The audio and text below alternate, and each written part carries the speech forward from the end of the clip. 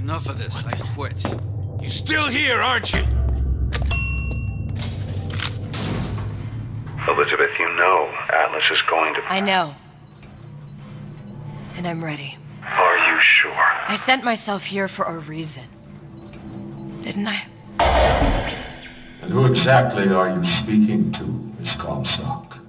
If I were less acquainted with the vicissitudes of genius, I suspect I would question your sanity.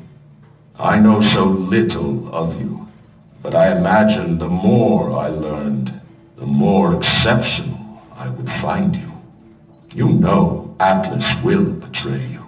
And what are you? My best friend? You're one of a kind in this world, or others.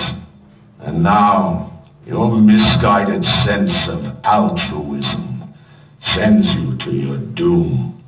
It's like watching Isaac Newton die in a house fire in a vain attempt to save his cat.